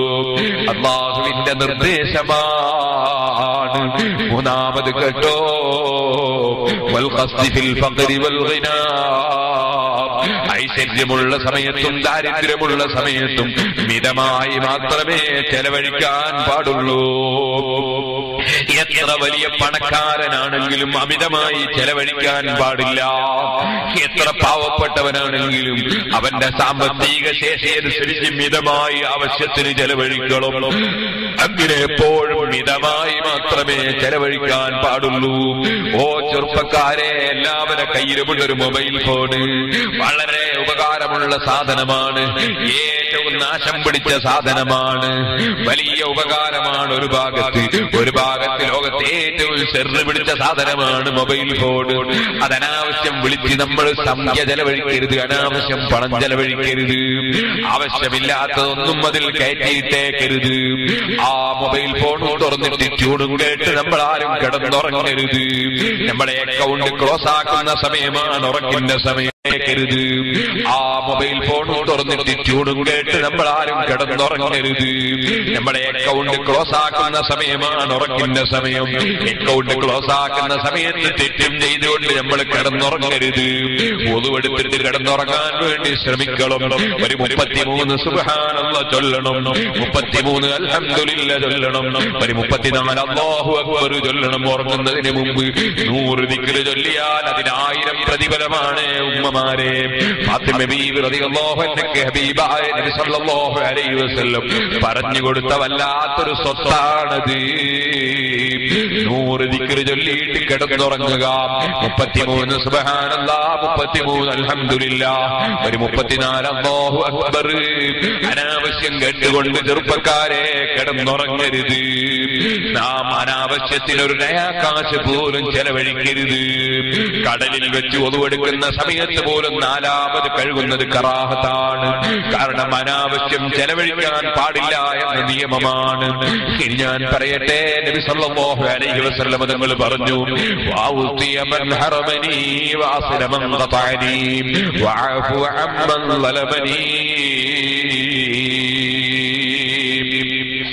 അതിന്റെ പുറമെ എന്നോടുള്ള കൽപ്പനയാണ്, എനിക്ക് ഇങ്ങോട്ട് തരാത്തവന് അങ്ങോട്ട് കൊടുക്കണം. വൈരാഗ്യം വെച്ച് ജീവിക്കാൻ പാടില്ല. അവൻ ഇങ്ങോട്ട് തന്നിട്ടില്ലല്ലോ എന്ന് മനസ്സിലാക്കി അങ്ങോട്ട് കൊടുക്കാതിരിക്കരുത്. ഇങ്ങോട്ട് തരാത്തവന് അങ്ങോട്ട് കൊടുക്കുന്ന സ്വഭാവം വേണം. എന്നോട് ഇങ്ങോട്ട് ബന്ധം മുറിച്ചവനോട് ഞാൻ അങ്ങോട്ട് ബന്ധം ചേർക്കണം. ഇങ്ങോട്ട് മിണ്ടാത്തവനോട് അങ്ങോട്ട് മിണ്ടണം. ഇങ്ങോട്ട് കല്യാണം പറയാത്തവനെ അങ്ങോട്ട് പറഞ്ഞ് ക്ഷണിക്കണം. അതാ നമ്മൾ പരസ്പരം കണ്ടാൽ തിരിഞ്ഞു നോക്കാതെ പോകുന്നവനെ വിളിച്ച് സലാം പറയണം. അഹ്ലു സുന്നത്തി വൽ ജമാഅത്തിൽ വിശ്വസിക്കുന്നവനാണോ, മുഅ്മിനാണോ, അവനോട് സലാം പറയണം. അവനെ വിളിച്ച് സംസാരിക്കണം. അങ്ങനെ വാസിലമൻ ഖതഅനി, ഇങ്ങോട്ട് ബന്ധം മുറിച്ചവനോട് അങ്ങോട്ട് ബന്ധം ചേർക്കണം. ഇങ്ങോട്ട് തരാത്തവന് അങ്ങോട്ട് കൊടുക്കണം. വഅഫു അമ്മൻ ളലമനി, എന്നെ ചീത്ത പറഞ്ഞവനാണവൻ, എന്നെ കല്ലെറിഞ്ഞവനാണവൻ, എന്നെ കുറ്റം പറഞ്ഞവനാണവൻ, എന്നെ തെറി വിളിച്ചവനാണവൻ എന്ന് മനസ്സിലാക്കി ഒരാളോട് നമ്മളെ മനസ്സിൽ വൈരോഗ്യമുണ്ടാകരുത്, വെറുപ്പുണ്ടാകരുത്. നമ്മളെ ഇങ്ങോട്ട് ആരക്രമിച്ചോ അവർക്കെല്ലാം മനസ്സറിഞ്ഞങ്ങ് പൊരുത്തപ്പെട്ട് വിട്ടുവീഴ്ച ചെയ്യണം. വിശാലമായ മനസ്സ് നമുക്കുണ്ടാകണം. അപ്പോൾ അല്ലാഹു തആല നമുക്ക് വിട്ടുവീഴ്ച ചെയ്യും. നമ്മുടെ പാപങ്ങൾ അല്ലാഹു തആല നമുക്ക് പുറത്തു തരും. അതിന് നമ്മളോട് തെറ്റ് ചെയ്തവർക്ക് നമ്മൾ പുറത്തു കൊടുത്തേക്കണം. എല്ലാവർക്കും വിട്ടുവീഴ്ച ചെയ്യുന്നൊരു മനസ്സ് നമുക്കുണ്ടാകണം. കഴിഞ്ഞ ഞായറാഴ്ച സിറാജ് ഹുദയുടെ വലിയ സമ്മേളനം നടക്കുന്നതിനിടയിൽ ഒരാൾ എന്നോട് മനസ്സിലാതെ, ഞാൻ നിങ്ങളെ കൊണ്ട് പലതും പറഞ്ഞു പോയിട്ടുണ്ട്, പൊരുത്തപ്പെടണം. ഞാൻ അദ്ദേഹത്തോട് പറഞ്ഞു, ഇതുവരെ പറഞ്ഞതൊക്കെ പൊരുത്തം. ഇപ്പോഴാരെങ്കിലും പറഞ്ഞുകൊണ്ടിരിക്കുന്നുണ്ടെങ്കിൽ അവർക്കും പൊരുത്തം. ഇനി ആരെങ്കിലും കുറ്റം പറയുന്നുണ്ടെങ്കിൽ അവർക്കെല്ലാം അഡ്വാൻസ് പൊരുത്തം. എല്ലാവർക്കും നമ്മളൊന്ന് പൊരുത്തപ്പെട്ട് കൊടുത്തേക്കളും. അതുകൊണ്ട് നമുക്കൊന്നും നഷ്ടപ്പെടാനില്ല. അറിവില്ലാത്ത ജനങ്ങളാണ്, അവർക്ക് അല്ലാഹു തആല അറിവ് നൽകട്ടെ, അവർക്ക് അല്ലാഹു തആല കാര്യം മനസ്സിലാക്കി കൊടുക്കട്ടെ, അവരെ തെറ്റിദ്ധാരണകൾ അല്ലാഹു തിരുത്തി കൊടുക്കട്ടെ എന്ന് റബ്ബിനോട് പ്രാർത്ഥിക്കുകയല്ലാതെ നമ്മളോ, ഞാൻ അദ്ദേഹത്തോട് ചോദിച്ചു, നിങ്ങൾ എന്നെ കൊണ്ട് പൊരുത്തപ്പെടിക്കേണ്ട ആവശ്യം എന്താണ്? ഞാൻ ഒരു തെറ്റ് ചെയ്യാത്ത നബിയാണോ? ഞാനൊരു തെറ്റ് ചെയ്യാത്ത മലക്കാണോ? ഒരുപാട് അബദ്ധങ്ങളും തെറ്റുകളൊക്കെ ഈ പാവപ്പെട്ട എനിക്കും സംഭവിക്കാൻ സാധ്യതയില്ലേ? അതുകൊണ്ട് എന്റെ ദോഷങ്ങൾ പൊറുക്കാൻ നിങ്ങളും ഭർത്തവരോട് പറയണം, നിങ്ങളെ ദോഷം പൊറുത്തു കിട്ടാൻ ഞാനും അല്ലാഹുവിനോട് പറയുന്നു. നമ്മളെല്ലാം റബ്ബിന്റെ അടിമകൾ. അവന്റെ കാരുണ്യം കൊണ്ടല്ലാതെ, പാണ്ഡിത്യം കൊണ്ടോ കഴിവ് കൊണ്ടോ ശക്തി കൊണ്ടോ പവർ കൊണ്ടോ പണം കൊണ്ടോ അധികാരം കൊണ്ടോ സ്ഥാനമാനം കൊണ്ടോ റബ്ബിന്റെ അടുക്കൽ രക്ഷപ്പെടൂല കേട്ടോ. താഴ്മയുള്ള ജീവിതം വേണം. അല്ലാഹുവിനെ സ്നേഹിക്കണം, അല്ലാഹുവിന്റെ മുമ്പിൽ തലകുനിക്കണം. രാജാവായ റബ്ബിന്റെ പാവപ്പെട്ട അടിമയാണ് ഞാൻ എന്ന ബോധത്തോടെ വഇബാദുർ റഹ്മാനിൽ ലദീന യംശൂന അലൽ അർളി ഹൗനാ വഇദാ ഖാതബഹുൽ ജാഹിലൂന ഖാലൂ സലാമാ. അല്ലാഹുവിന്റെ ഔലിയാക്കളുടെ സ്വഭാവം ഖുർആൻ പറഞ്ഞില്ലേ? താഴ്മയോടെ അവരങ്ങനെ നടക്കും. ആരെങ്കിലും വേണ്ടാത്തത് പറഞ്ഞാൽ അവിടുന്ന് സലാമത്താകുന്ന വാക്ക് പറയും. അവരതാതിന് തിരിച്ചടിക്കാൻ അവരില്ല. ആരോപണത്തിന് പകരം പ്രത്യാരോപണമില്ല. ചീത്ത പറയുന്നവനോട് പകരം ചീത്ത പറയാനില്ല. ആ സാലിഹീങ്ങളുടെ സ്വഭാവം നമ്മുടെ ജീവിതത്തിൽ നമ്മൾ പകർത്തണം. അതാണ് വഅഫു അമ്മൻ ളലമനീ, എന്നെ ആക്രമിച്ചവന് വിട്ടുവീഴ്ച ചെയ്യണം. പോരാ ഫയകൂന സുന്തി ഫിക്റാ വനുദി ദിക്റാ വനദരി ഇബ്റാ.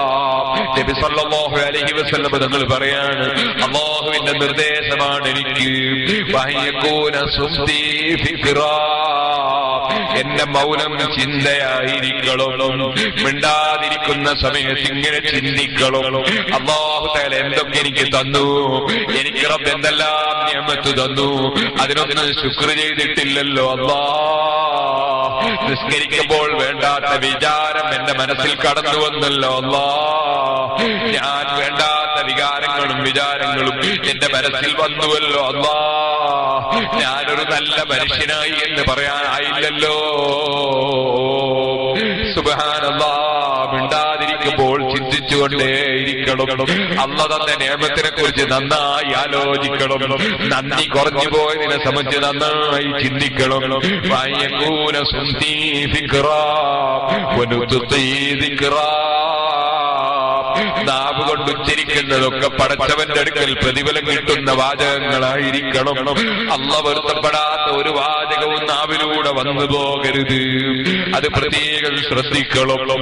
പിന്നെയോ വനദരി ഇബ്റാ, എന്റെ നോട്ടങ്ങളെല്ലാം പാഠമാകണം. നോട്ടങ്ങളെല്ലാം പാഠമാകണം. കണ്ടില്ലേ? പശുവിനെ കണ്ടില്ലേ?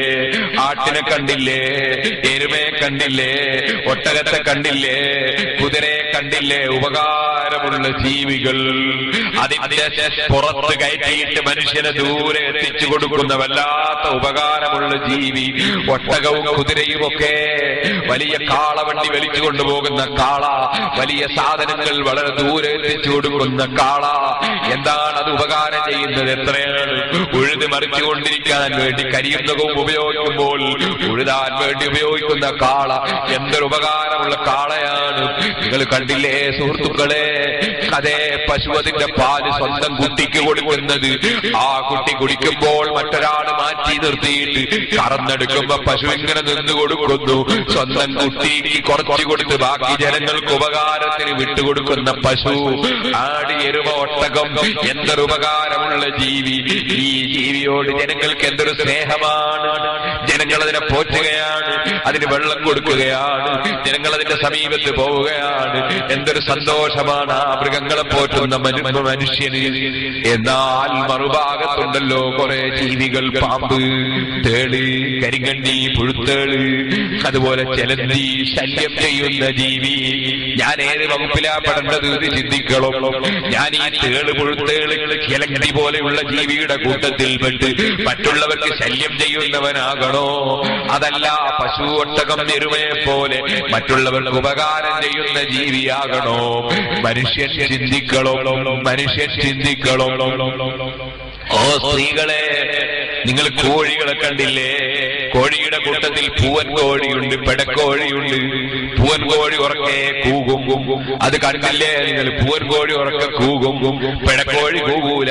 എന്താ കാരണം? പെണ്ണിന്റെ ശബ്ദം അങ്ങനെ പുറത്തു കേൾക്കാൻ പറ്റില്ല. അതുകൊണ്ടാ പുരുഷന്മാരെ ബാങ്ക് കൊടുക്കൂ, പെണ്ണുങ്ങൾ ബാങ്ക് കൊടുക്കാൻ പറ്റില്ല. കുട്ടിയുടെ ജവത്തിൽ പ്രസവിക്കപ്പെട്ട ഉടനെയുള്ള ബാങ്ക് വേണമെങ്കിൽ സ്ത്രീകൾക്കും കൊടുക്കാം, അത് പതുക്കെയാണ്.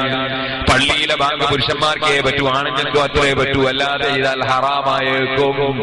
അപ്പൊ എന്താ? പൂവൻ കോഴി കൂകുന്നു, പെടക്കോഴി കൂകുന്നില്ല. പക്ഷേ പെടക്കോഴി ദിക്റ് ചൊല്ലുന്നുണ്ട്, ധാരാളം ചൊല്ലുന്നുണ്ട് പതുക്കെ. അത് മുട്ടയിടാനായാൽ കോഴിമുട്ട, ആ മുട്ടയിടാനുള്ള സമയമായ ദിക്റ് വർദ്ധിപ്പിക്കും. പഠിക്കണം ഉമ്മമാരെ, ഗർഭിണികളാകുമ്പോ ദിക്റ് കൂടുതൽ ചൊല്ലണം, ഗർഭിണികളാകുമ്പോ ദിക്റ് കൂടുതൽ ചൊല്ലണം. കോഴിയെ കണ്ടുപിടിക്കണം. സുബ്ഹാനല്ലാഹ്, ജമാഅത്ത് ഇസ്ലാമിക്കാർക്ക് കോഴിന്റെ വിവരം കൂടി ഇല്ലാതെ ആയിപ്പോയി. പെണ്ണുങ്ങളെ കൊണ്ട് പ്രസംഗിപ്പിക്കുകയാണ്, ഉറക്കെ സ്റ്റേജ് കയറ്റുകയാണ്. സുബ്ഹാനല്ലാഹ്, പള്ളി കൊണ്ടുപോവുകയാണ്, ഒരു കോഴിന്റെ വിവരം പോലും ഇല്ലാതെ ആയിപ്പോയി. നാം കോഴിയെ കണ്ട് പഠിക്കണം, മൃഗങ്ങളെ കണ്ട് പഠിക്കണം, മരങ്ങളെ കണ്ട് പഠിക്കണം. മരങ്ങളെ നിങ്ങൾ കണ്ടില്ലേ? മരം മുറിക്കാൻ വേണ്ടി വന്ന മനുഷ്യൻ ആ മരം മുറിക്കാൻ വേണ്ടി കോടാലിയും കയ്യിൽ പിടിച്ച് മുറിക്കുമ്പോ വീഴുന്നത് വരെ സൂര്യന്റെ ചൂടിൽ നിന്ന് ആ മനുഷ്യന് ഈ മരം തണല് കൊടുക്കും. അത് വീഴുന്നത് വരെ എന്നെ മുറിക്കുന്നവനാണെങ്കിലും തണല് ഞാൻ ഉപയോഗിക്കാൻ അതാ പിൻവലിക്കൂല.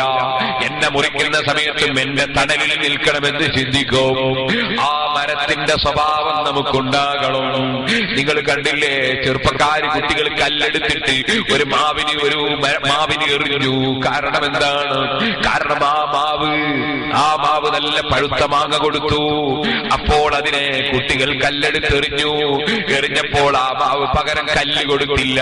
കല്ലെറിയുന്നവനൊക്കെ പകരം മാങ്ങ കൊടുക്കുകയാണ്. ഇതാണ് ശരിയായ ആലിമീങ്ങളുടെ സ്വഭാവം, ശരിയായ മഹാന്മാരുടെ സ്വഭാവം.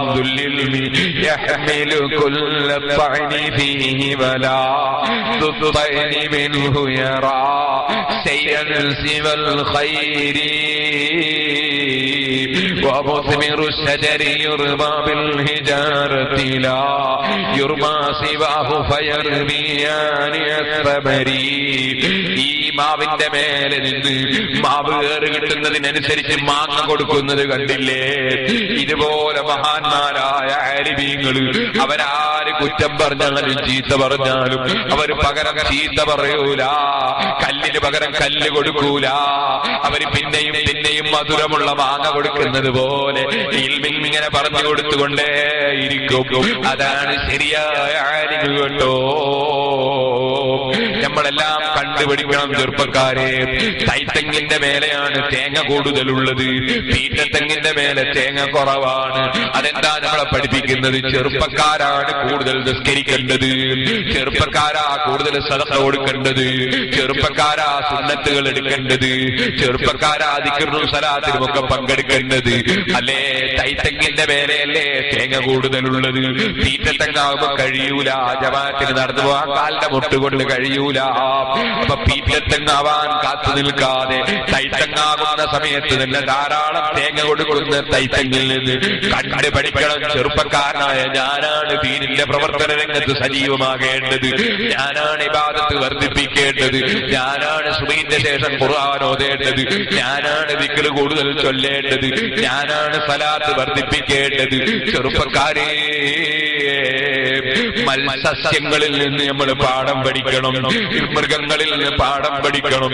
അല്ലാഹുവിന്റെ സൃഷ്ടികളെല്ലാം നമുക്ക് പാഠം പഠിക്കാൻ വേണ്ടി റബ്ബ് വെച്ചതാണ്. അങ്ങനെ റബ്ബിലേക്ക് നമ്മുടെ മനസ്സ് തീയണം. ലോകത്തിന്റെ സൃഷ്ടാവായ റബ്ബിനെ പ്രിയം വെക്കണം. ആ റബ്ബിനെ പ്രിയം വെച്ച് അവനെ അറിഞ്ഞ് അവൻ ബഹുമാനിച്ചവരെ ബഹുമാനിച്ച് അവൻ സ്നേഹിച്ചതിനെ സ്നേഹിച്ച് അവന്റെ വീടായ പള്ളിയെ ബഹുമാനിച്ച് ആ പള്ളിയുമായി എപ്പോഴും ബന്ധപ്പെട്ട്